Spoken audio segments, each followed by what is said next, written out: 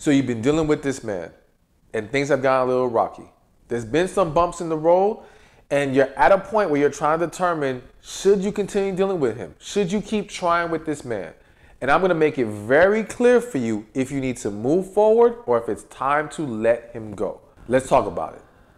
There's a lot of you, a lot of women out there. It may not be you, it may be friends, it may be family, dealing with a guy, holding on for dear life, hoping things will change, hoping things can get better, or wondering, can it get better? Not sure if you're letting go too soon, not sure how much longer you should give him, and it gets confusing, it's stressing you out, it is wearing you the hell down. And so we need to resolve that once and for all, and that's why I'm going to give you things that you need to look for when trying to evaluate if you should keep trying with him, all right? So let's get to it.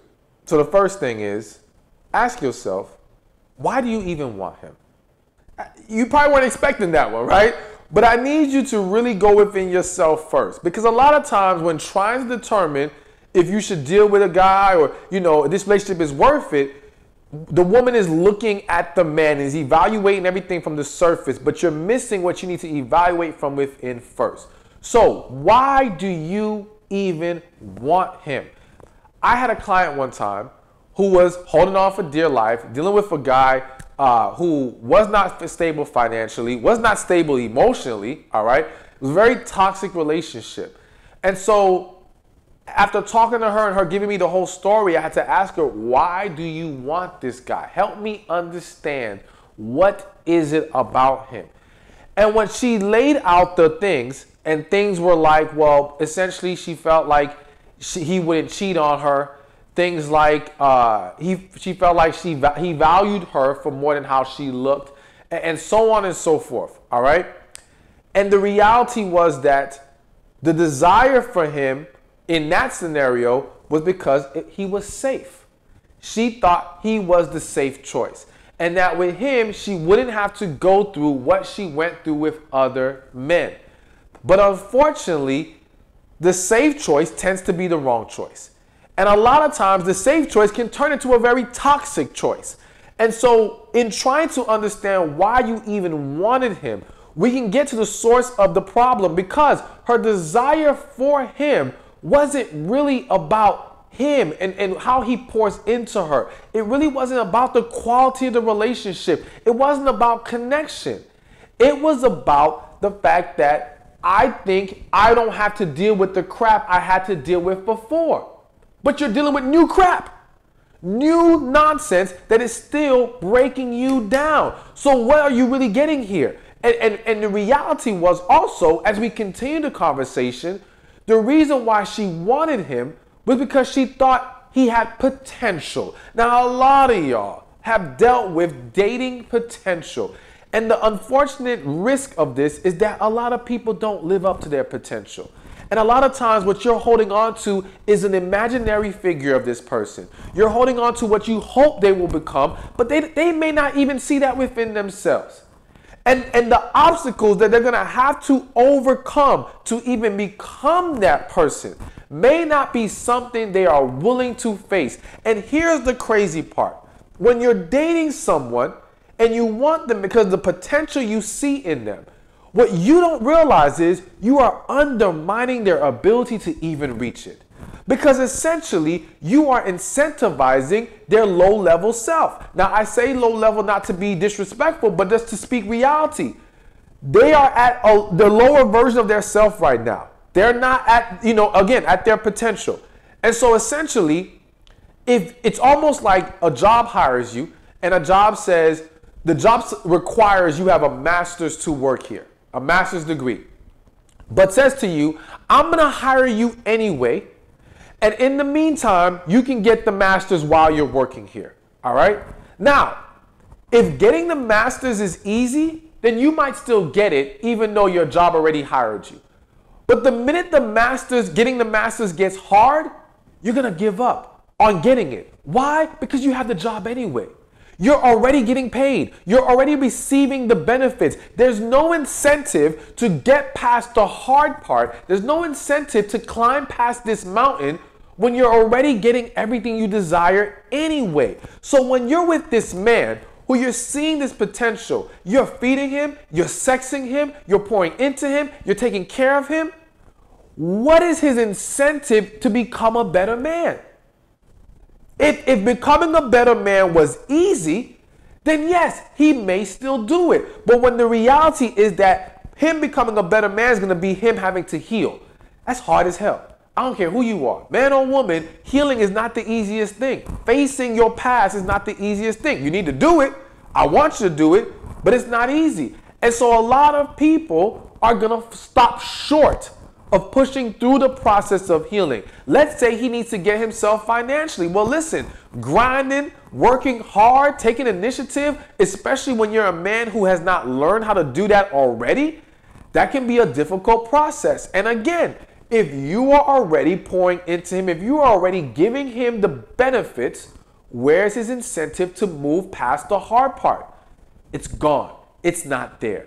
So it's important for you to understand why you want him, and if it's attached to potential, if it's attached to fear, I don't want to be alone, I don't want to go through another relationship, then you're in the wrong place to begin with. We don't even have to worry about, well, all the other stuff with him and can he do this and will he fix that? Listen, the reason you even got into this relationship is because you haven't healed. The reason why you're entertaining this man who's at his lower level self is because you have not healed. You have work you need to deal within yourself. And the reality is that being with this man is distracting you from the work that you need to do. Being with this man is giving you a scapegoat to not face your issues because you get to focus on his nonsense and ignore yours. And that's very unhealthy. So please understand, when you are trying to determine if you should keep trying with this man, you got to start with, why are you even there? Why do you even want him? Why are you even holding on to this individual? All right. And that can be applied whether you're just dating the guy or you're already in a relationship with the guy. So now the next thing, and it's kind of piggybacking off this previous point, is, do you really love him or are you just attached? So again, this is another question that starts with looking within yourself. Now, if you are just dating this guy, then it's unfair to ask you if you love him already, all right? And so this might apply more to those of you who are already in the relationship. Or maybe, yes, you may have been dating him long enough to where you can determine if it's love or attachment. Either way, let's focus on that. Is it love or is it attachment? So a lot of women have convinced themselves that they love this man, that the reason why they want to make it work is because they love him. And here's what I have learned that a lot of people do, sometimes consciously and sometimes subconsciously, okay? They use the label of love to validate and defend remaining in a toxic situation. And I always say, love does not keep you where you do not belong. So do not try to use love to defend yourself. And some people do it on purpose because they know if they have to say to their friends and family, I'm only with him because I'm afraid to be alone, they're going to tell you to leave. I'm only with him because I don't want to start all over, they're going to tell you to leave. I'm only with him because I won't even say the sex is good, because unfortunately, you say the sex is good and some people might say, okay, I understand why you're there, which is unfortunate, but that does happen. But the reality is that that woman understands that by saying, I'm with him because I love him, it makes it harder for people to now say to her, you still need to leave him. And so it's used as a scapegoat. And again, it's a trap that you're falling into by convincing yourself of this. You've got to be real with yourself and really understand what's going on here. So when you're trying to determine, well, how do I know it's love or it is an attachment? Okay, again, it kind of goes back to the first question. Why do you really want this man? What's really driving all of this? Now, here's another example. I had a different client where she came to me and she was going through all kinds of problems with her man. And I'm like, all right, she gave me the whole rundown. And I said, okay, she said she loves him. And I said, well, why do you love him? And she gave me all this list of reasons. And when she was done with the list, I said, do you realize that everything on that list is what you do for him? What the hell does he do for you? And she went silent. She did not know what to say for like a good minute. And she was like, damn, you're right. He doesn't do anything for me. And so when you cannot even point to how this person pours into your life or what positive impact they have on your life, how can you now say to me this is about love? When all you can point to is underlying things, or again, all that you do for him. Or if you're honest with yourself, when it's really about fear, as I mentioned multiple times, fear of being alone, fear of starting over, hell, fear of my biological clock is ticking and I need to find somebody. Fear of my family is giving me pressure to be in a relationship. Fear of all my friends are getting married. I need to hurry up. There's so many different things that contribute to the fear or the anxiousness or the desire to attach yourself to someone who really isn't best for you. And then again, then to tell people it's love because you're trying to fight. You're trying to create a validation for staying there and trying to hold on to it. All right. But you've got to be real with yourself. Is it love or is it attachment? And so attachment is going to be about the fear. Attachment is going to be about the potential that doesn't even exist right now. It's what you're hoping it becomes. The attachment is going to be about just other underlying issues, but not really about two people who have a connection. And that's the thing. If it's real love, there'll be a connection there. If it's real love, it'll be two people pouring into each other. If it's real love, it's two people who can be themselves with each other. And if that does not exist within the dynamic, then you cannot tell me it's real love. But I get it. It's easy to confuse these other things with love, but this is what you have to take a step back and understand. Because again, if you are able to determine that what you have here is not genuine love, then we don't even have to get to the part of what he is doing or not doing. Those first two questions I put out for you are the foundation to understanding, should you even bother trying with this man? Is this man even for you to begin with? Because if he's not, then it doesn't matter. Hell, I don't care if he even is doing all these great things. If the underlying issues are there, if at the end of the day this is about attachment and not love, then I cannot encourage you to remain in that relationship. So you gotta be willing to really evaluate that stuff about yourself and what's going on within you before we turn the focus onto him. But I'm gonna now give you the next step that's about him. Have you fully expressed yourself to him? All right. So I'm a firm believer that you have to address the issues before you are quick to cut someone off or before you attempt to walk away from the situation. It is best to discuss things or to communicate things. Now, when I say discuss or communicate, communication can be non-verbally. And what I mean by that is you can write a letter to express yourself. And personally, I'm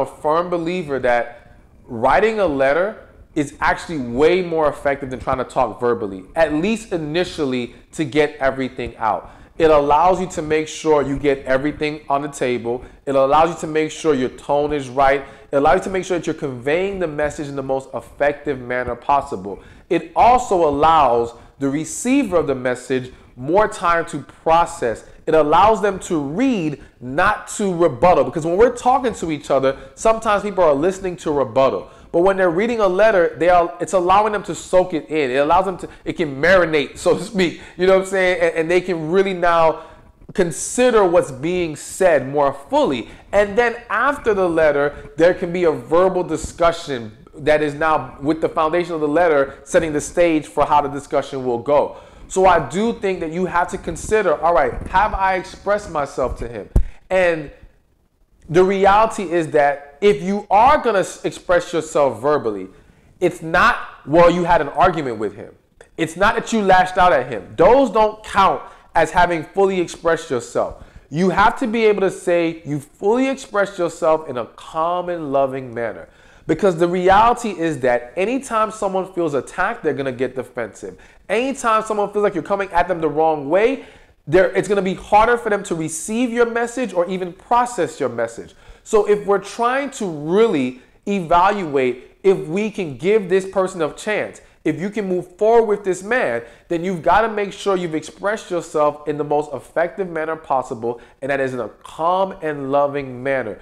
Now, when you can say you've done that, all right, now we can consider the next steps that are about him on if you can move forward or not. So now the next step, which now shifts the focus onto the man, is he making an effort and is he making progress? All right. So let's cover it. You've already evaluated that, okay, you believe this is the guy for you, that you are there for genuine good reasons, that there is love here. All right. You've also fully expressed yourself to this man. Okay, great. So we've covered the bases. Now it's about, is he even trying? The reality is that some of you have been in or are in a relationship where you have done these things, where you have expressed yourself fully, and this man is dismissing you. He's calling you crazy. He is dancing around the issue. He's turning the tables on you. He's making it about anything else but him. He's taking no accountability, and therefore, he's making no effort, and therefore, there is no progress. So why the hell would you continue? And I've seen some of you try to still drag along, try to still make it work. But you can't make it work if you're working by yourself. You can't make it work if this man is not embracing what needs to be improved upon in the relationship. So it's important that, yes, after you've covered the bases, you've got to evaluate. Now listen, I did not say he needs to be perfect tomorrow. He's not going to get it all right. Depending on what the issue is, some things may take some time for him to really get the habit of, really get in a groove of it. But that's why it's about effort and progress. And you've got to make sure, though, and here's something that's very important, and I have to say even more important if you are married, because I've seen this happen so many times. Let's just paint the picture. You're dealing with this man, and let's say for a while he's been acting real messed up. And what you determine to be messed up is up to you, all right? But he's done some things that you weren't happy with for a while. And let's just say you didn't always fully express yourself, or you did, but it may have been arguments, lashing out. It may not have been that calm, loving approach. Anyways, there's been a time frame of unhealthy behaviors that have now created some toxic energy, all right? So now you two are trying to work on things and trying to see if we can make it better. And what I've seen for a lot of women is, all right, now that we're working on it, it's because he's been the one messing up, or because he's been the one in your eyes doing the unhealthy things, you want to take a wait and see approach of him being consistent with the good action before you're willing to pour back into him. So let's just say at this point, you're not as intimate with him anymore. Or at this point, you're not as sweet to him anymore. But in your mind, it's like, well, I'm justified because he's been acting all funky this whole time. So it's on him now to get it right before I can trust that I can now open my heart back up to him. But that is an approach that's going to shoot you in the foot. That will derail any progress. That will derail or devalue his efforts. That will cause him to be frustrated, and you will not be able to truly see if you guys can now make it past this issue and have a better relationship. So it's important that after you have fully expressed yourself, that you are also making the efforts with him to be better, all right? And I'm going to get a little bit more into that in a further point, but just understand that while evaluating his effort, while evaluating the progress, you've got to be meeting his energy. You got to be making sure that you're pouring into him during that time as well, and not just sitting back and evaluating, because that's only going to undermine the whole situation. So now, the next thing, and I kind of, it should have been before the previous one, but it's a little out of order, but just work with me here. So the next thing to consider is the issue fixable? All right? So the reality is that when people come to me, when couples come to me, when singles come to me, whoever, and they come for coaching, and we're dealing with somebody, and we're trying to determine, can this be fixed? We have to really ask ourselves, okay, how correctable is this? Is this issue a symptom of who this person is, or simply a symptom of a misunderstanding between you two? All right. So, for example, let's just say he's a homebody. This may be a very small example, but just work with me here. He's a homebody. He doesn't like going out. All right. But you're very extroverted. You love going out. You want to be able to enjoy yourself. And you talk about the issue with him, all right? And he says to you, well, this is how I am. I just don't care for going out. That's not my thing. That's not really fixable. Now, I will say that, and maybe this was a bad example, because I do think it's possible for an introverted person or someone who's a homebody to become more willing to, or to make an effort to go out more. But I do think that once someone says to you, this is who I am, all right, basically, I have no intentions of changing, then there's nothing that can be fixed there. And if that issue is that important to you, because to some people, that may not be a big deal. That may be something that they can deal with, and they'll just supplement the desire to go out with going out with other individuals. But for some of you, it may be a big deal. And you have to ask yourself, am I willing to deal with this for years to come? Not, can I deal with this for next month or this whole year? Can I deal with this for years to come? But let's go further than that, all right? Let's say, for some reason, I'm drawing blanks with examples right now. So let me not even use an example. Let me just make the point that you've got to dig deeper to figure out if the situation is correctable or a symptom of you two are just two different people, all right? You two don't see things the same. And that's why it's important to have deep, in-depth conversations to understand, what are our values? Do we share the same values? Do we come from different backgrounds that don't allow us, or are we not flexible enough to be willing to embrace each other's differences, so to speak, all right? But also understand, you know what? One example just popped in my head. Y'all may not like this example, but I'm going to give it anyway, okay? Let's just say you got yourself in a situation where you're not attracted to the guy. Now, some of you might be saying, well, why the hell would anybody be with someone they're not attracted to? Listen, it happens all the time. All the time, all right? So let's say you're with someone you're not attracted to them. And again, sometimes, and we can go even deeper in this, sometimes the attraction is fixable. Meaning, okay, if they change their style, if they, you know, I don't know, just worked out a little bit, it might help. But in some scenarios, it's just not there. There's nothing that can be done. It can't be fixed. And again, you have to ask yourself, am I willing to be in a relationship where the attraction is not there? Can I still give my best and pour into this person, be as intimate with them, be as respectful to them, be as loving and sweet to them when I'm not attracted to them? And so if you realize you can't handle that, and again, you realize that with this individual, there's not much they can do to fix that, then there's no point in trying anymore. All right? Now, again, that may not have been the greatest example, but the principle remains the same. Certain things are fixable. And yes, part of it being fixable is the willingness from that person to fix it.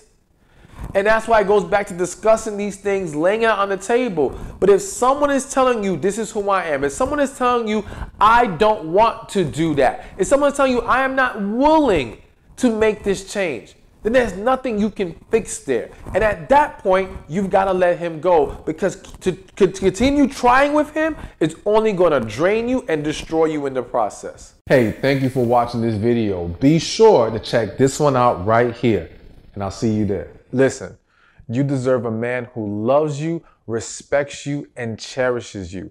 Do not settle for less. So please understand, if he does any of the things I'm going to mention in this video, it is time to let him go.